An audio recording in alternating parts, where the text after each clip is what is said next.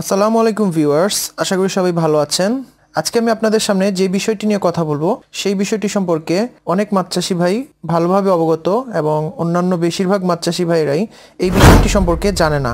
এবং সেই সমস্যাটি হচ্ছে যে মাছের ইনব্রিডিং সমস্যা।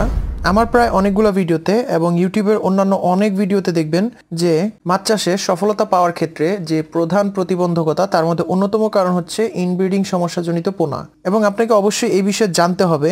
আর তাই আজকে এই ভিডিওটি করা। যেমন ইনব্রিডিং সমস্যাটি কেন হয় এবং কি কারণে হয় এই বিষয়টি আপনাদের সামনে আজকে তুলে ধরাই হচ্ছে আমার প্রধান উদ্দেশ্য।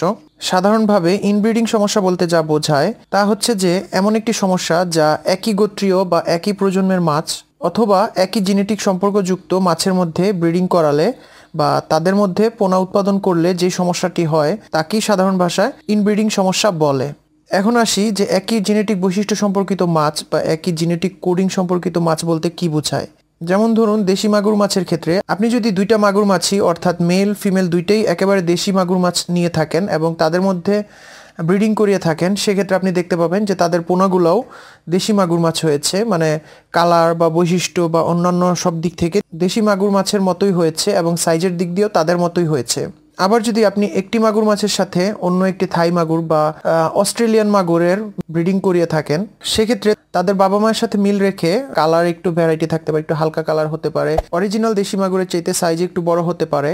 এই পার্থক্যটা হওয়ার কারণ হচ্ছে যে উভয় ক্ষেত্রেই দেশি মাগুরের ক্ষেত্রেও পোনাটি তাদের বাবা মায়ের জেনেটিক বৈশিষ্ট্য নিয়ে জন্মগ্রহণ করেছে এবং তার শরীরে তার বাবা মায়ের জেনেটিক কোডিংগুলো রয়েছে, যার কারণে তারা তাদের বাবা মায়ের মতো দেখতে।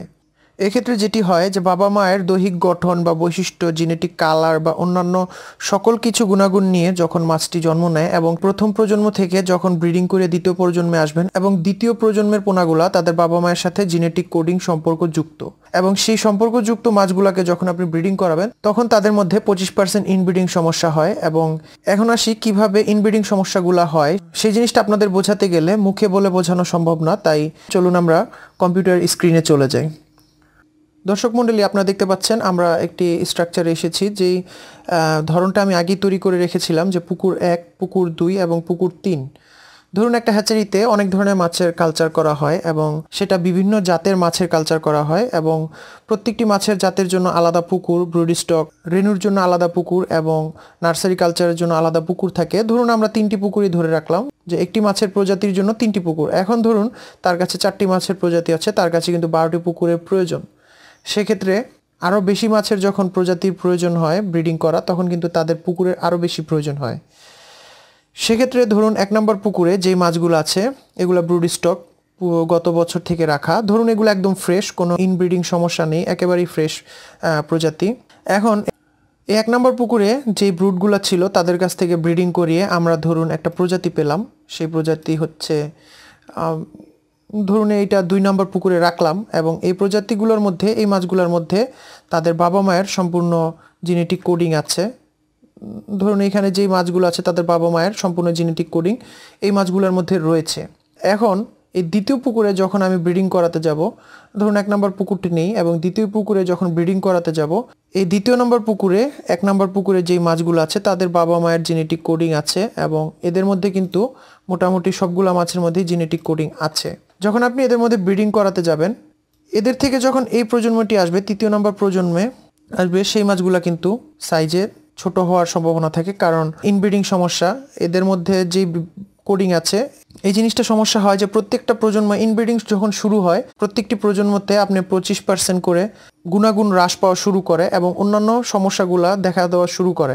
যেমন গুণাগুণ হ্রাস পাওয়ার মধ্যে অনেক সময় সাইজের হেরফের হয়, আঁকাবাঁকা মাছ হয়, শরীরের গঠন ঠিক থাকে না, দুর্বল পোনা হয়। এবং এই পোনাগুলা যখন ধরুন এই পুকুরে রাখলাম, এরা বড় হচ্ছে, এই মাছগুলো যখন 3 নম্বর পুকুরে বড় হবে, এদের মধ্যে থেকে যখন আপনি ব্রিডিং করিয়ে এই পুকুরে নেবেন, যে এই পুকুরে নিলেন আপনি, এই পুকুরে মাছগুলো রাখলেন, 1 নম্বর পুকুরে মাছগুলো রাখলেন।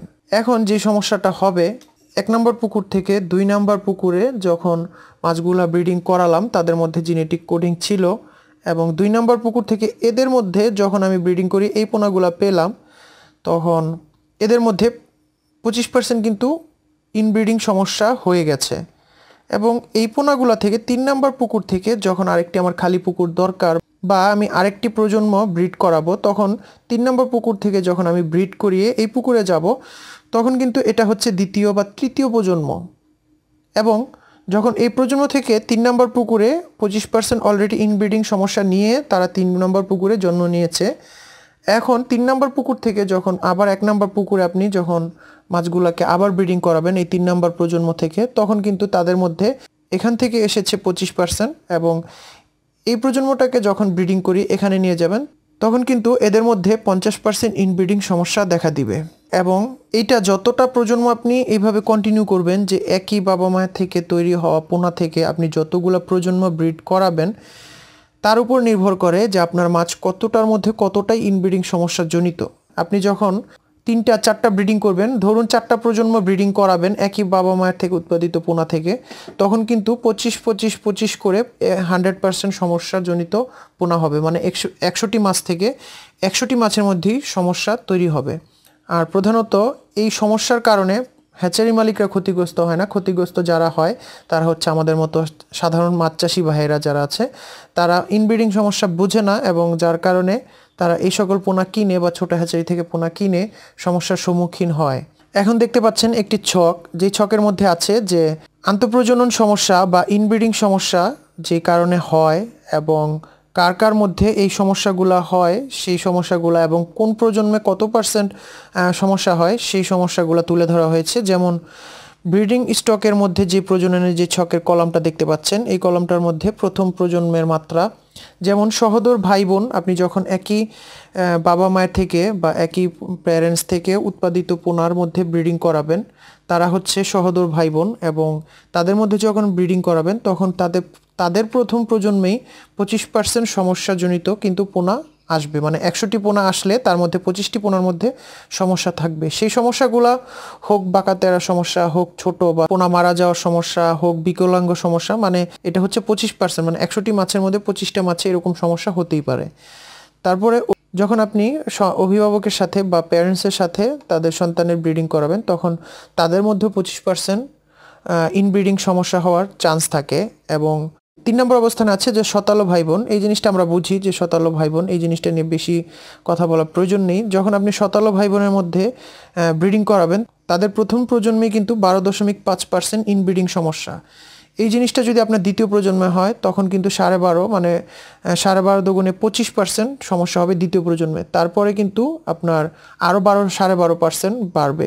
এভাবে আপনি যে কয়টা প্রজন্ম ব্রিডিং করাবেন, যদি শতালো ভাই বোনদের মধ্যে ব্রিডিং করান, তখন কিন্তু প্রতি প্রজন্মে 12.5% করে বাড়তে থাকবে।